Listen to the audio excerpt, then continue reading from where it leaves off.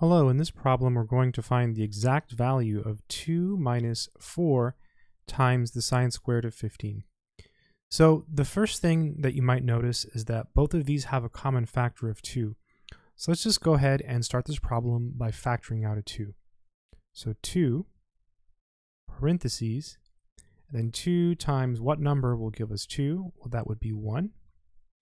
And then minus 2 times what is going to give us all of this? Well, just 2 and then sine squared of 15 degrees. I'm going to go ahead and put parentheses here just because I like it better. It just looks better to me. I don't know why I didn't write it originally. It doesn't really matter, but I like to add them. So at this point, there's an identity that comes to mind.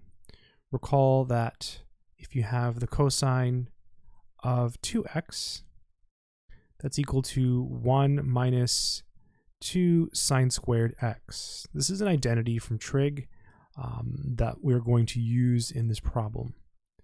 So here, what's happening is we still have our 2, and then our x here is 15 degrees, you see? That's our x. And so you see it's here, there's the 2, there's the sine squared, there's the 1, there's the 1.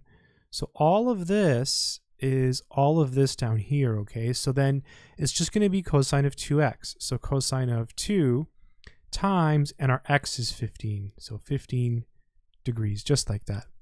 Really, really nice. So this is equal to 2. I'm going to go ahead and write it again out here. Just, I feel like it's trapped.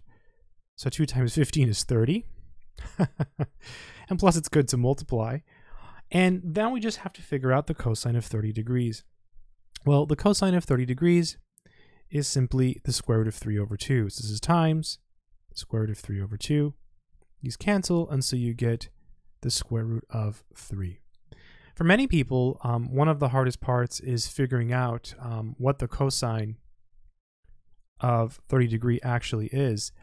Let's just talk about that briefly, because I think it'll be maybe a little bit instructive, because I think this is a thing that a lot of people have a hard time with. Obviously, if you can use a calculator, you're okay, although it's going to give you a decimal.